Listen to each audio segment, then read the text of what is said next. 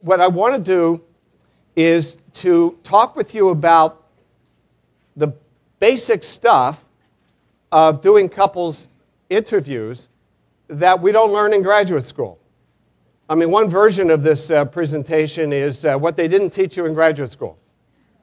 And what we tend to learn are models and theories, but how to actually get through a session with a couple. And I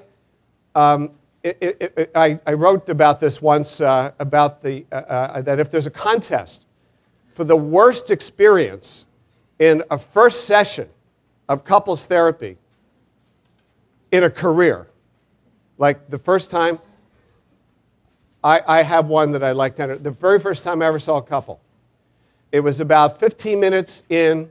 They were meandering around. I was meandering with them. And the husband, it was a husband-wife pair, the husband said to me, "I don't think you know what you're doing."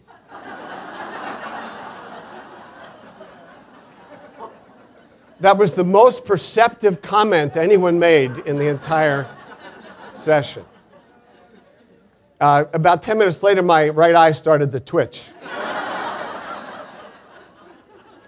So I've lived to tell about it.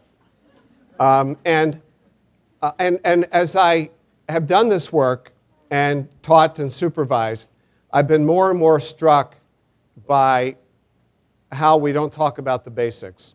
It's like we're training surgeons, but we don't talk about creating a sterile field and where you do the incision and how you get to the organ, how you tie people up.